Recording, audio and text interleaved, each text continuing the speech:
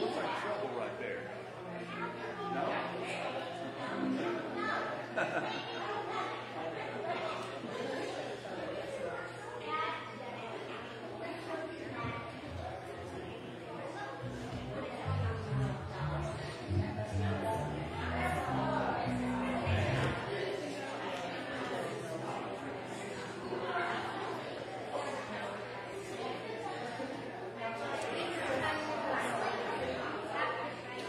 You almost got it.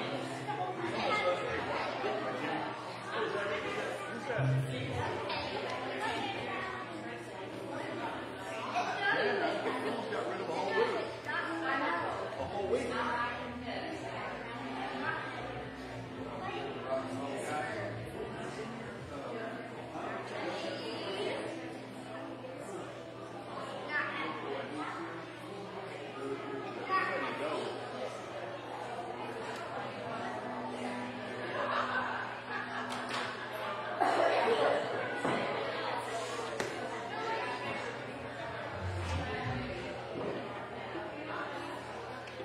I believe we're live, and so we'll get started.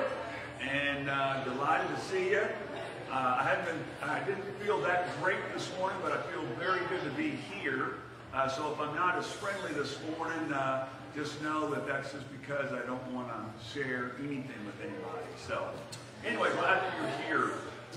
We're going to have an enjoyable time together. Jennifer is woke up this morning not feeling well herself. And of course, we always miss her too, but I love the whole band, so it doesn't matter if we miss one of them, it's a loss. So I know folks are still coming in, but let's have our prayer together. Turn it over to the group, to Jennifer and the band, I guess. All right, let's pray together, okay? Father, it's a delight to be here this morning. We want to acknowledge you. Just enjoy that great truth that you've chosen to meet with us. Father, what you've done in opening the door that people like us can come boldly into your throne, I think that's it's just something we learn more and more, and it's like sometimes we're shocked at it. Just shocked. God, you made the world, and you want us to be with you. The scripture says that you died for the sins of the whole world. God, I thank you for that. Father, we got things going on in this country, in this world, that's just, again, we're shocked by a lot of things that are going on. Really, I mean, we don't have any control, but we know the one we can rest in. We know the one that we can take refuge in.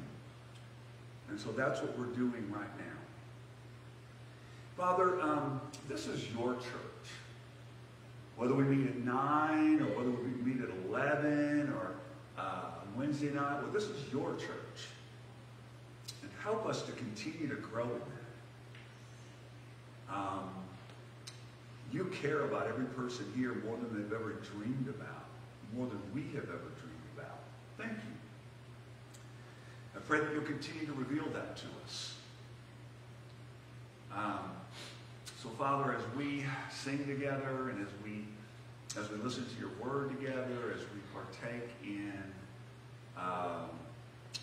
partaking in communion together, may our hearts be all in.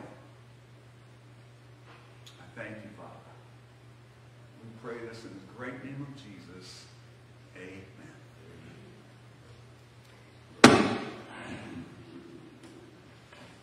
If y'all would stay with us this morning, we'll join us in praise.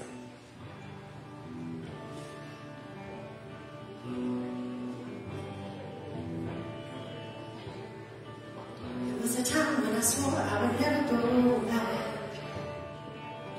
I was bound to the truth, didn't know what I had. I was running, I was searching,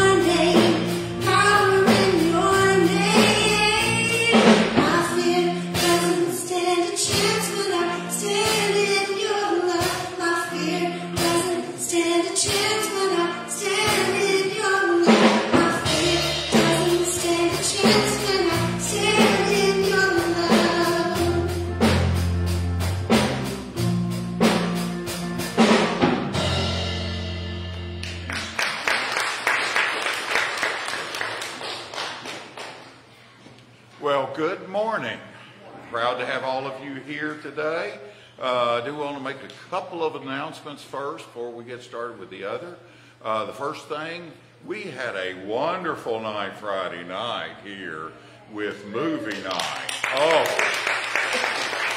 we had 33 people here, and it was a great movie. It was a great time. Thanks to everyone that helped set it up and do that. The Vision Committee is believing we need to do another one of those pretty soon. So we'll probably do another one.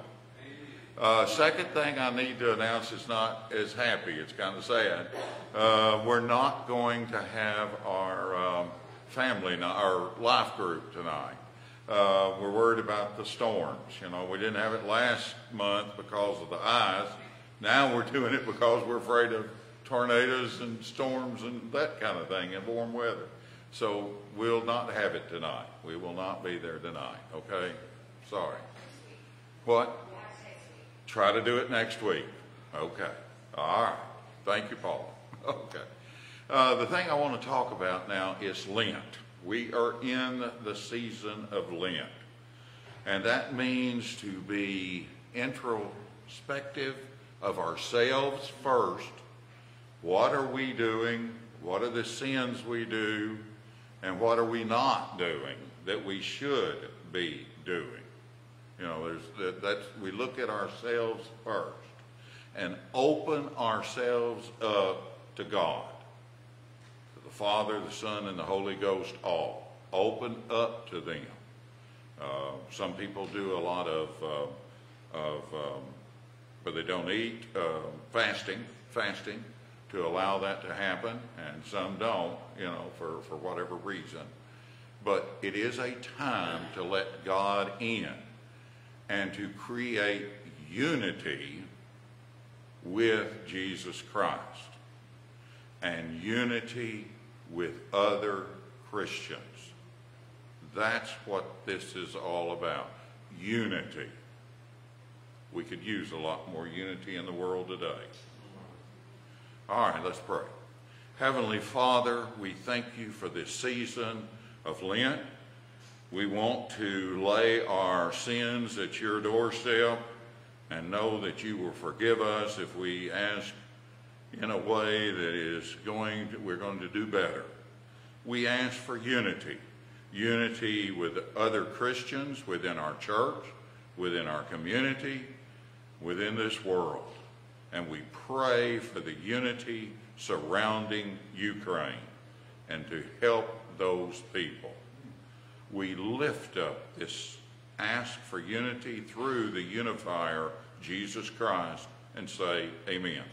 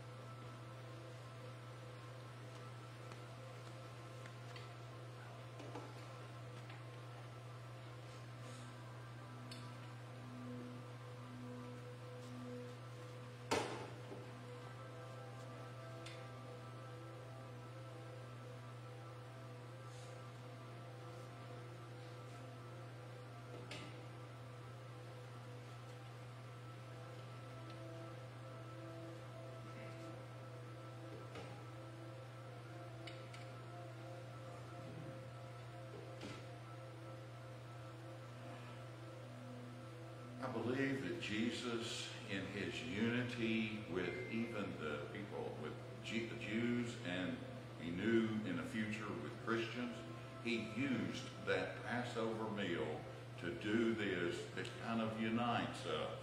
And it's to unite all Christians with this Passover meal of communion. During that night, he was betrayed, and he went to the cross to die for us and to get rid of our sins. During that meal, they broke bread, and he blessed it, and he says, "Eat this. This represents my body, which will be broken for you." And then after the meal, they poured the wine, and he blessed it, and he says, "Drink this. This represents my blood, which will wash away your sins."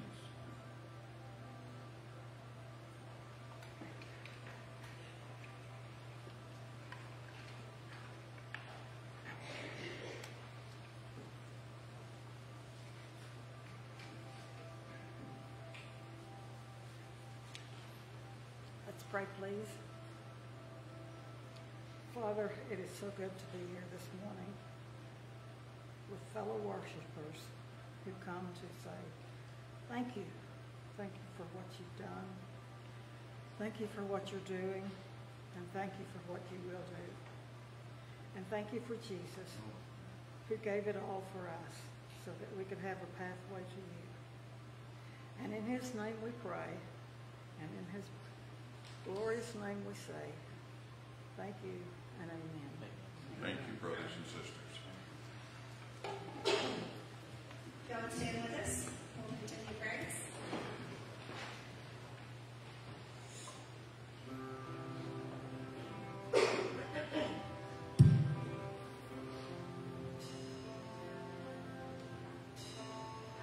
Come out of sadness from wherever you've been.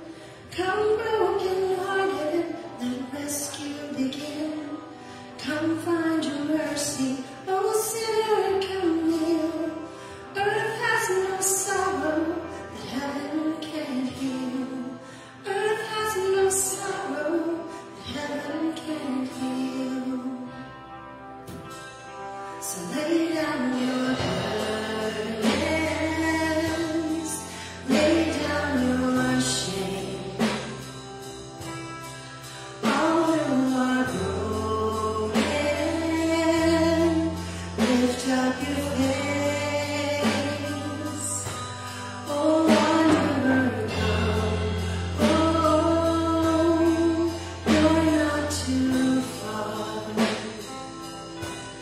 So lay down your hurt, lay down your heart, come as you are. And all those who stray, come sit at the table. Come taste the grace. There's rest for the weary, a rest that endures. No sorrow that heaven can cure. So lay down your burdens, lay down your shame. All who are broken, lift up your face. Oh, wanderer, come. Oh, you're not too far. So lay down your hurt, lay down your heart, come as you are. Come as you are, fall in his arms.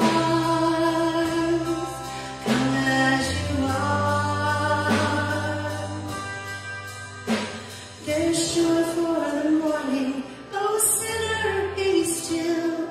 Earth has no sorrow that heaven can heal.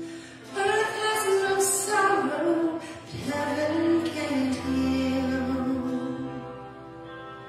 So lay down your burdens, lay down your shame.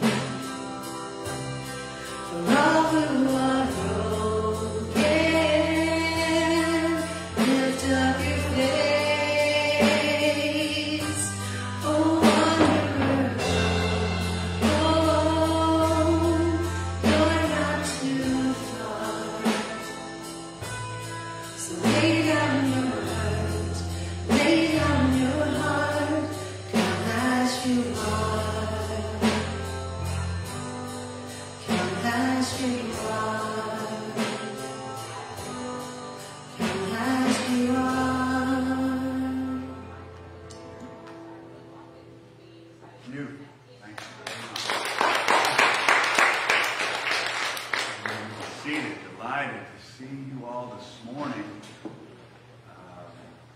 I remember as a young believer, I was at Millikan High School in California, and I was part of a church that sort of separated itself from everybody in the sense that, you know, if they didn't go to our church, then, well, they just weren't spiritual enough. Breaks my heart that I thought in those terms, but I was taught that. So one day, these guys, man, they're guys and girls, they would have these Bible studies on campus. And I didn't join them because, you know, they weren't going to say what I thought they should be saying. So I didn't join them. And I remember there was one guy, his hair was longer, probably down to his shoulders, and I used to hammer him and say, you know, you shouldn't have your hair that long. And I gave him a verse of scripture and said, you should cut your hair. And I got on all the time. You know, one day he came in, he had his hair cut, you know, like as short as mine. And I just felt bad about that. I still feel bad about that today because this guy just loves Jesus, man. You know, sometimes we kind of try to put rules on other people that really God didn't do. There's a passage, if you'll bring that up for me, in Matthew 23 real quick, just real fast. It's in Matthew 23:23, it says this. Yep, there you go. Thank you. Woe to you, scribes and Pharisees, hypocrites, for you, let's see.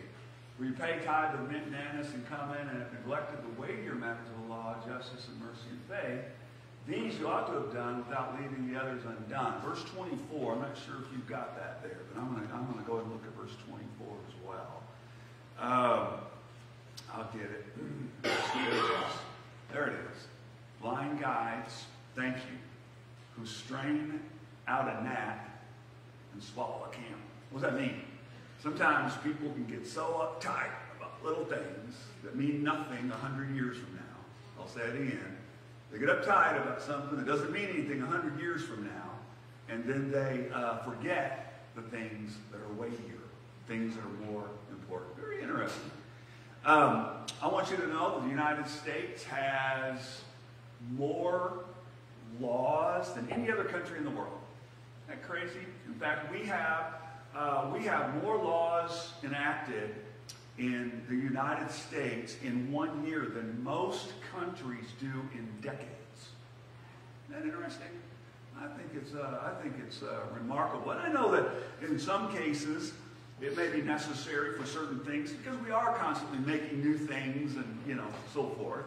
And it is a very industrious country, very creative. But nonetheless, I find that extremely interesting. So this morning, because I kept staring at this one passage, I think it's verse 16 in in Mark 7, and it says, "He who has an ear, let him hear. He who has an ear, let him hear what the Spirit has to say." I thought, you know, God, I don't want to miss what you have to say. I don't want to miss anything. I just don't. I mean, I do. I miss stuff, man. It happens probably frequently, but I don't want to. And so I wonder, what would be the message of Jesus, and he's here, but if he were to come walking in here and he were to look at you and look at us as a church, what would he say? What would be some of the things that he would say? So I went back and looked at Revelation chapters 2 and 3, because there are the 7 churches there that he had a message for. And I said, I want you to hear me. So I'm just going to share some of this stuff. I'm not going to go through the whole thing.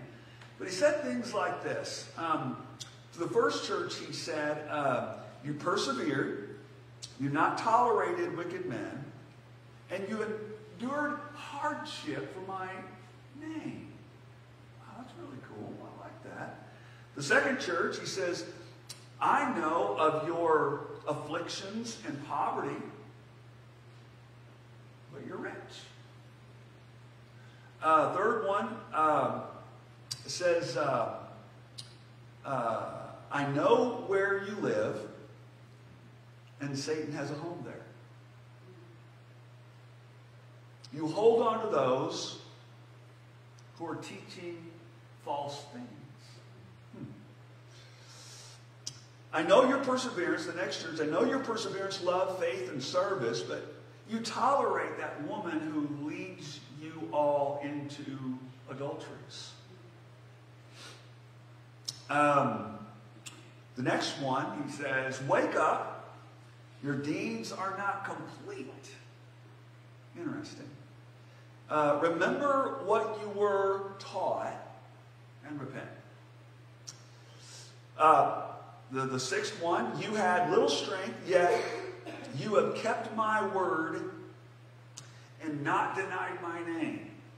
I just love that. That's one of those things that runs through my mind. I do not want to ever deny his name. In fact, I want to be proud every time I say his name. And the last one is, you're neither cold nor hot. You're lukewarm. But be earnest, he says, and repent. And that's interesting. So what do you think his message would be for our church? And I'm not going to tell you exactly what that is. I'm not. I can't do that right now. But what I want to do is I want to share with you some things here in Matthew 7. And this is these religious people had been observing. I want you to listen to me real carefully. They had been observing Jesus feeding 5,000 people. And so think about this for a second. God was doing things. In fact, if you read the end of chapter 6, which we are not doing this morning, the last 4 verses, basically he was healing people and healing people and healing people and helping people and all this kind of a thing. And you know what they're concerned about? They're concerned that the disciples are not washing their hands before they eat. And the requirement, I want you to listen to me, the requirement was for the priests to wash their hands. The elders to wash their hands, but there was no demand for them. Isn't that interesting? And their concern was the tradition. In other words, they had missed what God was doing because they wanted their tradition held on to. Isn't that interesting? I think that we all have to evaluate ourselves. So what I want to say to you first, this first point, if you bring that one up for me, is this, is that the traditions of men tend to enslave us. The traditions of men tend to enslave us, and the commands of God set us free. I just want you to think about that. Wait a minute. You mean God has commands, and he has things that he wants us to do, and he wants us to obey, and yet that sets us free? Yeah, sure does. Only because the Holy Spirit is in our lives. But I just want you to catch that with me. You see, it's kind of like this. I have certain convictions about certain things. I just do. I mean, there are certain things that I know that God has led me in doing certain things and not doing certain things. He's led me in certain areas, okay? What would be wrong is if I were to come to you and say, you ought to be doing what I'm doing, even though I can't back it up with Scripture. See? That's where it becomes a problem. Scripture inspires me to do what I'm not doing or doing, but nonetheless, I couldn't find a Scripture that says you ought to be doing exactly. No. Be very careful about be very careful about what we're requiring someone else to do. You see, it's kind of like someone said, carry your own cross, don't put it on other people, for goodness sakes. You know, let God speak. I have found, and I know some of you other guys have, God does a far better job changing people than I ever began to do. And I've seen it so many times, how he has spoken to people and changed their heart and moved them in the right directions. So let me just kind of share a couple of these things with you. So let's look at the first 7 verses, if you would. The first 7 verses of Mark 7, it says, then the Pharisees and some of the scribes came together to him, having come from Jerusalem. Now when they saw some of his disciples eat bread with defiled, that is with unwashed hands, they found fault. the Pharisees and all the Jews do not eat unless they wash their hands in a special way, holding the tradition of the elders. And when they come from the marketplace, and they do not eat unless they wash. And there are many other things, here it is, there are many other things which they have received and hold, like the washing of cups and pitchers, copper vessels and couches. In other words, they've got a whole bunch more stuff that they try to make people hold to. See? Verse 5. Then the Pharisees and scribes asked him, why do your disciples not walk according to the tradition of the elders, but eat bread with unwashed hands?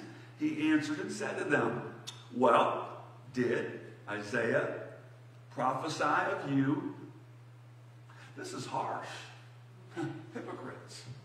Whoa. And I don't want him to say that to me, do you? I don't want him to say that.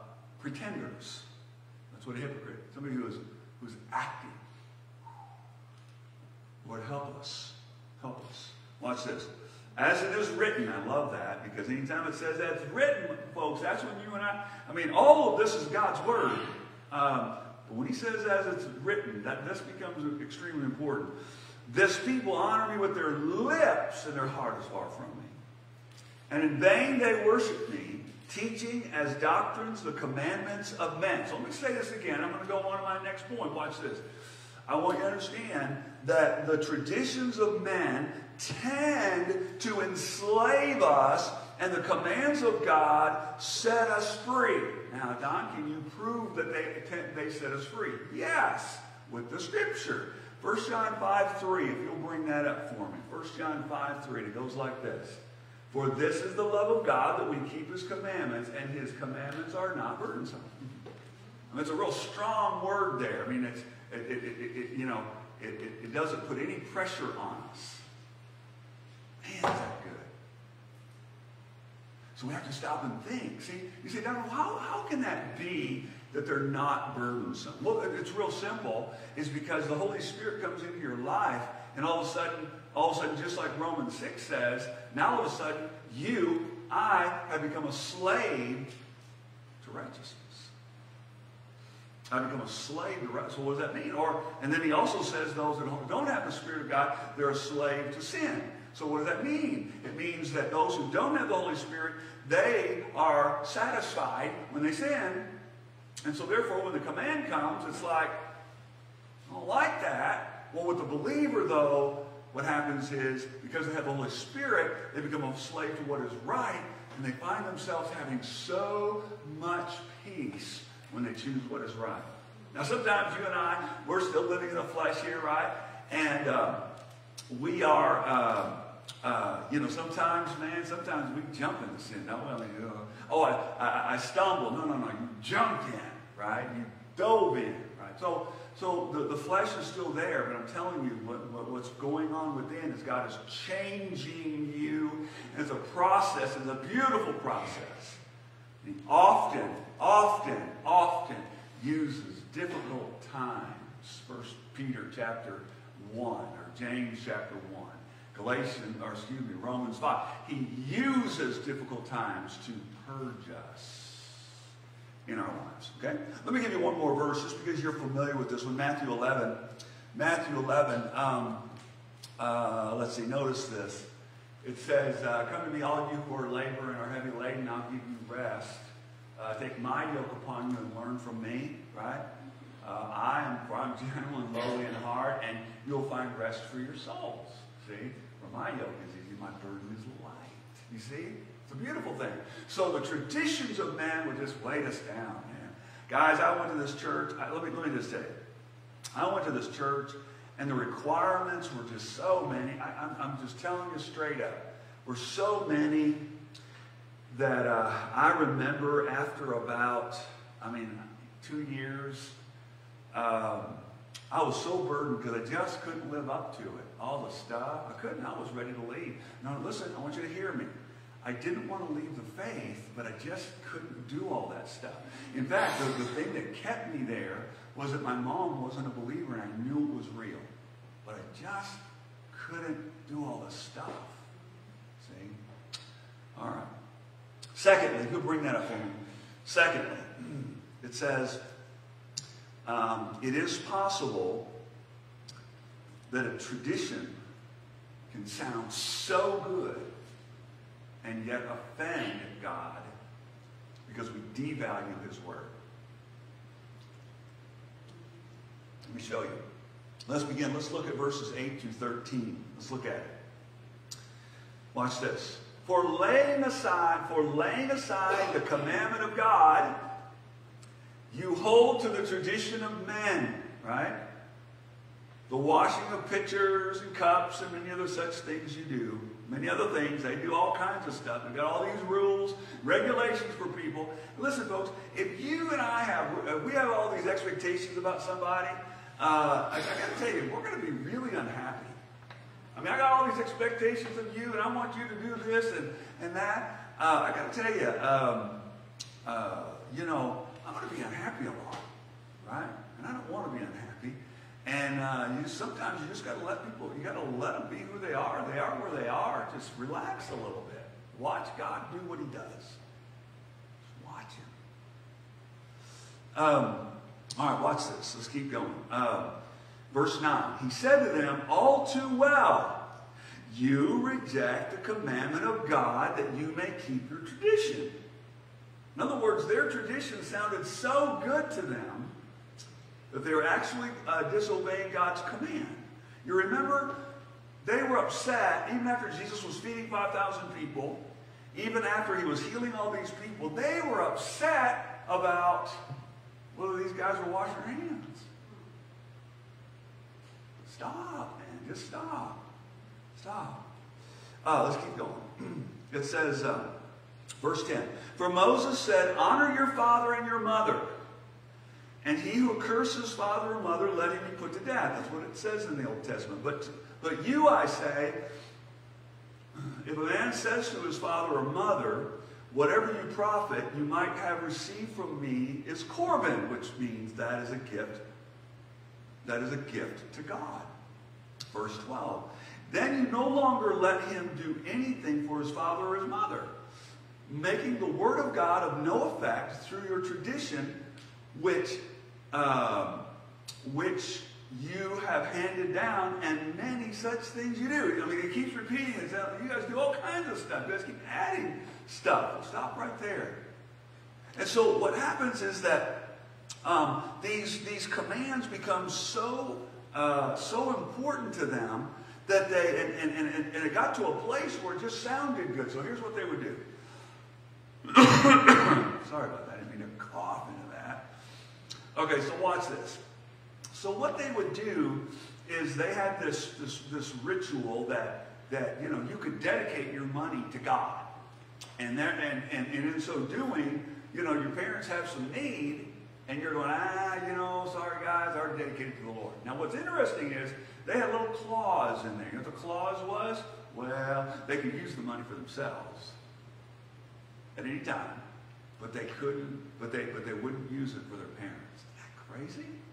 He says, you guys have made up this tradition that is actually offensive to God, and so that you can hang on to a tradition, and you're actually doing that. You're actually living out disobedience from God. Now, aren't you glad? I want you to hear me. Aren't you glad that that command is, in the sense of the punishment, is not going on today? I mean, how many of us would be alive, right? It says, that you're put to death if you disrespect your parents, right? I don't know. I got to tell you, some of us wouldn't be around. But here's what I want you to see, is that God is still serious about honoring your mother and father. And I really like it. I've seen a lot of people who have really had hard relationships with their parents. I mean, they really have. I mean, I could describe things, and sometimes people, they need to not continue on in the relationship because it's offensive, it's hurtful, but they can still honor them in ways that they can figure out. I mean, God, that's my parent. I don't want to go back in and get hurt hurt, but they're my parent, and I'm thankful that I'm here, and you can figure out something, but you can some way honor your parents. I'm just going to say this. I didn't plan on saying this, but it's kind of like, I really believe nursing homes are necessary. I do. They're necessary. I mean, and I'll say that forever. But sometimes I wonder, I go into them a lot, and sometimes I wonder, you just put them in there and then nobody goes see them anymore. I don't know. There's something more to that than just, letting somebody else help you. So that was just a free comment. You guys can, reject that one if you want, but that's all I got there. But I do want to share this thought with you. See, there's really different kinds of legalism. The worst one, we can see an incredible example of it in the 14th century with Martin Luther. What happened with him was that he was confronting the church with the fact that they believed that you could be justified by works. And that's a dangerous one. You and I need righteousness from an alien, meaning Jesus. So we can't, there's nothing we can do, guys. We're doomed without his righteousness. He's telling you. How do you get that? Man, you just trust him. You trust in him. God, I don't trust in myself. I'm trusting in Jesus. I want his righteousness in my life because I don't have any. And what happens is this. He gives you his righteousness and then he leads you in that direction, just like Psalm 23 says. Psalm 23 says that he leads us in the path of righteousness for what? For his name's sake. But then also in Jeremiah says, watch this, he leads us in the path of righteousness for your good. So, nonetheless, that was I just wanted to throw that out there. So, but nonetheless, it is possible that a tradition can sound so good, yet offend God by actually devaluing his word. Will you bring up 2 Peter 3:16? I hope I gave that to you. 2 Peter 3:16. It goes like this. I didn't. Okay. I'm good. Sorry about that. Sometimes I just start writing stuff down and I forget to put it on mine. All right. Thank you very much. I appreciate that. As also in all his epistles, Peter is talking about Paul, speaking in them of these things, in which are some things they're hard to understand, which untaught and unstable people twist to their own destruction, as they do also the rest of the scriptures. Some people just sort of take it and make it say what they want it to say, to keep their tradition, to keep their belief. They come to the Bible with a preconceived idea about what they want, and then they teach it like that.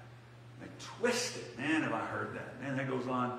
We've got more false teaching going on, ladies and gentlemen, than I've ever heard in my life. Ever heard. But there's other, let me just share this with you real quick. There are traditions that are clearly man-made, and they bind people when God is not. In fact, God intended to set us free. So stop and look at the stuff that you believe so strongly about, and look, it might be really, really good for you, but it may not be for anybody else, Just telling you, just stop and relax, I remember one time, somebody came to me. I bought a Jeep Wrangler. It was a 95 Jeep Wrangler. Watch this. No air conditioning, man. I love that Jeep. I was excited. Me and my boys, we were pumped, man. Me and my son, my oldest son and I, we drove across the country, took the top off, man, just drove across the country with it, We had a blast with that Jeep. But I had somebody come to me in the church, and they said, that just shows how worldly you are. The 95 Jeep was 1999, by the way. It was 4 years old, and they were telling me how worldly I was. Okay, look, listen to me. In fact, when I was young, I got to tell you, when I was young and I wanted to buy a car, I'm going to say it, I really wanted a Trans Am. But because the way the church taught, I bought me a Ford Maverick. You know? Somebody put a burden on me that they didn't need to, right? I mean, I'm just saying, just relax, man. All right, last point I want to make is this. The last point that I want to make. Okay, watch this. If you'll bring number 3 in, I appreciate you helping. Watch this.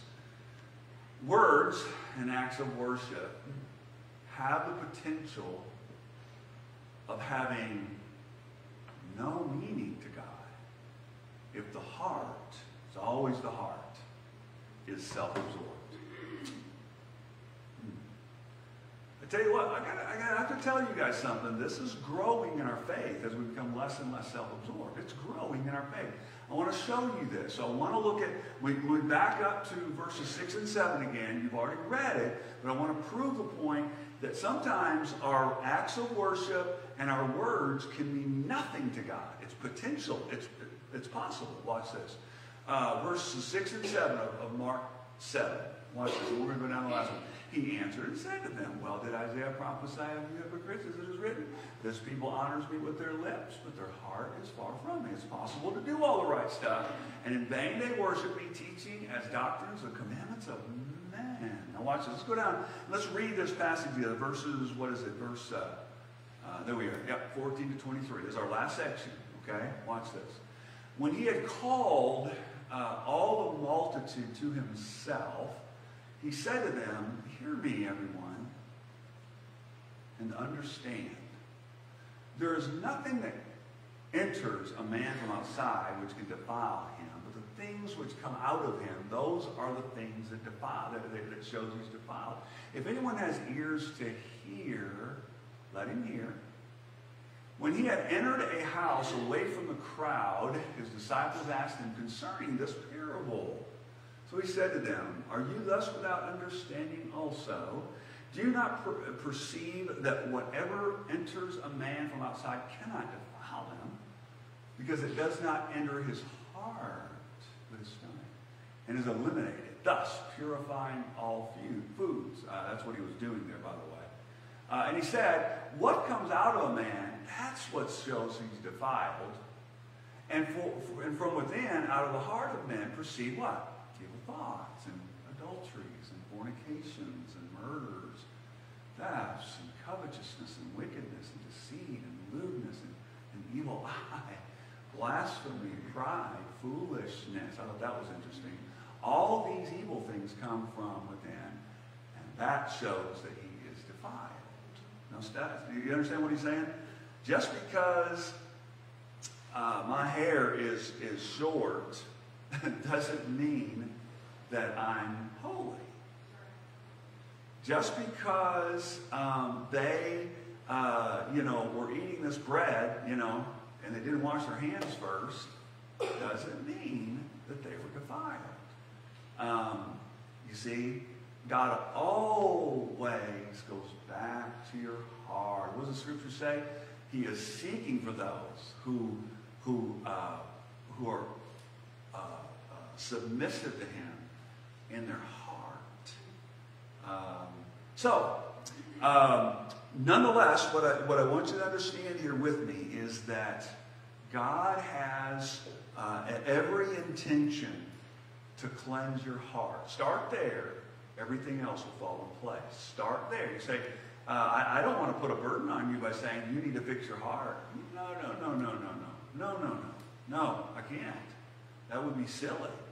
What you do is you say, God, I want you to cleanse my heart. There's scriptures all over the place. Psalm 51, Psalm 139, several places where it says, God, search my heart. Ready? And see if there's any wicked way in me. And cleanse me. And lead me in the way everlasting. You search my heart. I can't tell what's in your heart. I can't.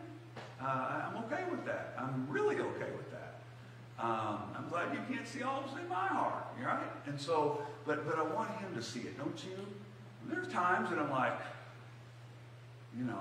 I don't want him to see that. You follow me? But it really comes back to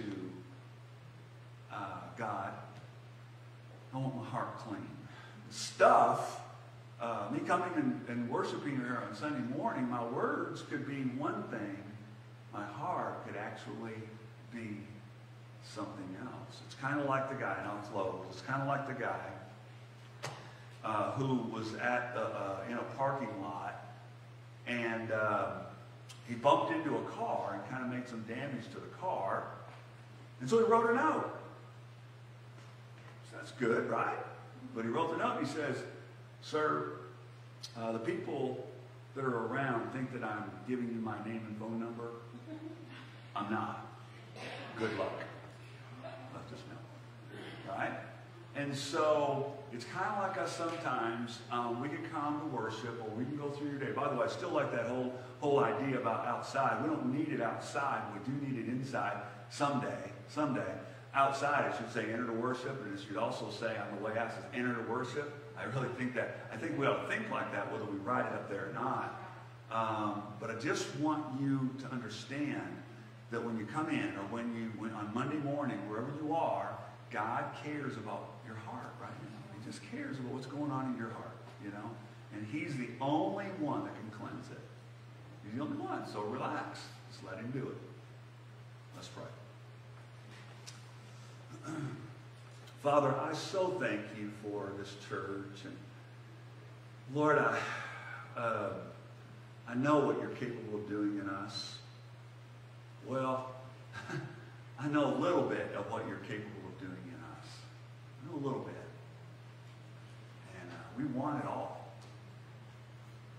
We want to be a church that doesn't walk with a cold heart, not even warm. We want to be a church where we're on fire, and it's not because of what we conjure up, that we fake, but we just submit, enjoy the Holy Spirit in our lives. I thank you. In Jesus' name, amen. Would you stand with us, please? We're going to sing together. God has spoken to you. I'd love to pray with you. At any time, whether it's right now or later, whatever, I'd love to talk to you if you want to talk about the Lord. So, in anything. So, we're going to sing together, guys. Hey, Grant, can you change that to How He Loves, please? And Paul, you'll lead us in a closing prayer.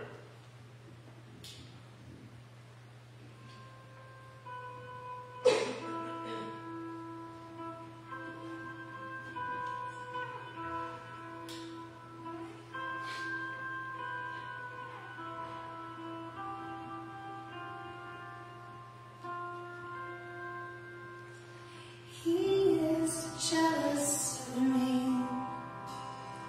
Love's like a hurricane. I am a tree bending beneath the weight of His wind and mercy.